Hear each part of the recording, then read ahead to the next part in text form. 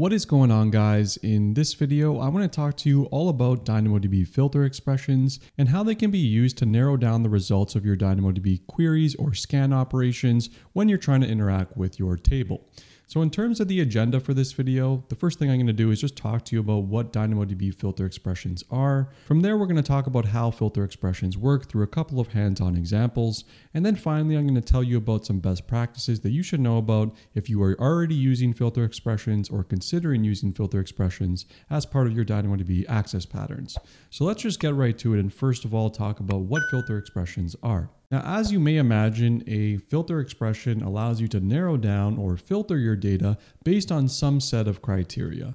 Now, filter expressions support operations that you would expect, such as equal to, not equal to, greater than, less than, contains, empty, begins with, and a whole bunch of other ones. I'm going to leave a link to the documentation below so you can check all of these out, but it's very similar to what you can do with SQL. So speaking of SQL, let's just take a look at a very quick example. So we're doing select star from students where first name is equal to Daniel. And this part here, the last portion where we're doing the where clause, that's going to be very similar to what we're doing with the filter expressions using DynamoDB. Now, another thing that you should know before we get into an example is that filter expressions are only useful for scan and query operations.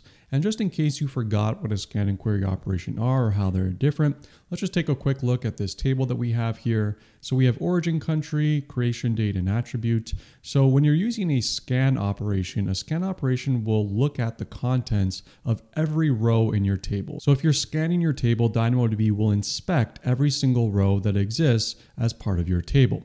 Now, if you're performing a query operation, you need to supply a partition key. So say, for instance, in this example, if we specify our partition key to be USA as part of the query, then we're only going to get back these two columns, the first one and the third one, because the origin country is equal to USA. So in the query example, keep in mind that DynamoDB is only ever inspecting the rows that have the partition key equal to whatever you specified.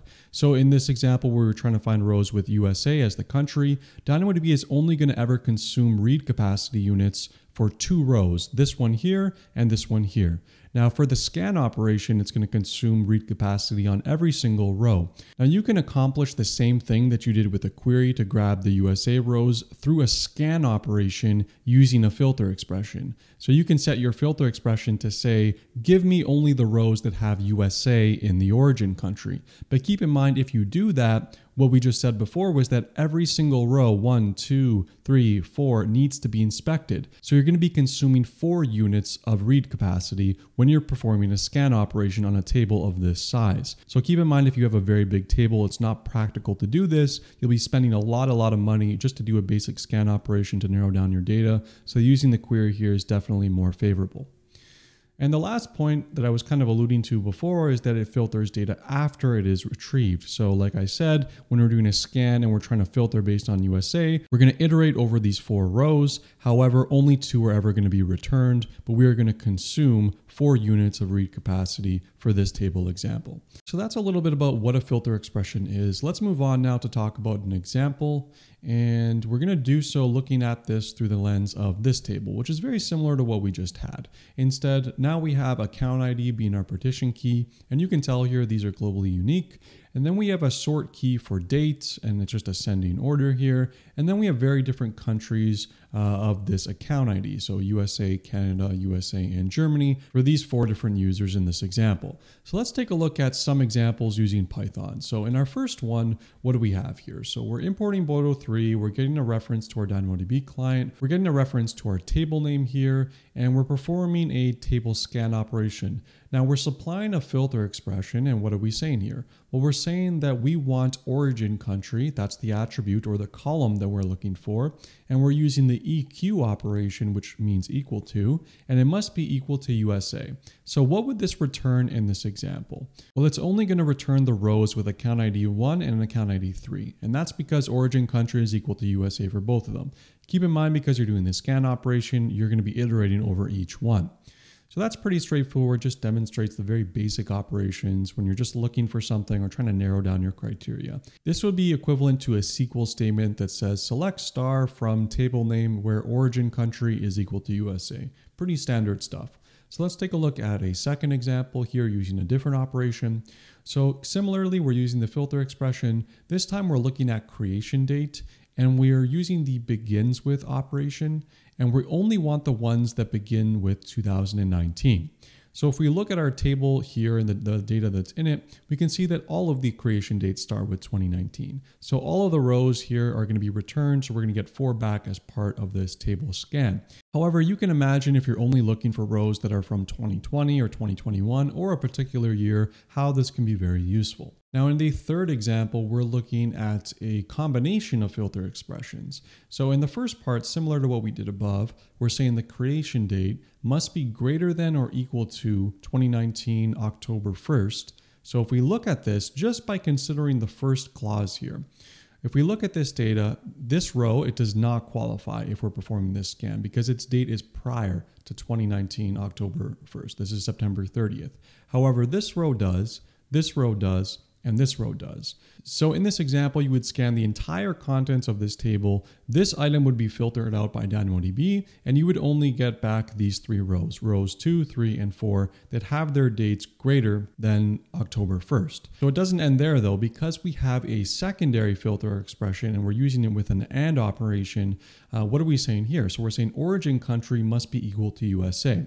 So in the first clause, we saw that we would get back these 3 rows. However, now we're providing an additional filter, and now we only want the one that has the date greater than October 1st and the country that is equal to USA. So in that case, we would only get account ID 3 or row 3 back in this query. So this just provides you with some examples of how to use filter expressions and how they apply to a very basic table. Let's move on now to talk about some of the best practices in terms of using filter expressions as part of your access pattern for DynamoDB. So the first one, and I found this quote from an article I was reading by Alex Debris, which is a great article on filter expressions. And he has this excellent quote, which is that filter expressions do not replace bad table design. And I can't agree with this more. Filter expressions should be used fairly sparingly. And if you're using them too much, it means you should be probably leveraging additional features of DynamoDB, which is my next point. I'll get into that in a minute. Or you just have a very bad table design, which is forcing you to rely on filter expressions. So just keep that in mind when you're using filter expressions. You shouldn't be using them all over the place. They should be done very sparingly just to reduce the payload size of your data or restricting your data in very simple ways. It's not a good practice to use this as part of scan operations because you're going to be scanning your entire table, which is going to consume a massive amount of read capacity units and cost you a whole lot of money. So if you do find yourself in a situation where you're using a lot of filter expressions, then you probably want to invest in using indexes or GSIs, which stand for global secondary indexes, to retrieve your data by specific value.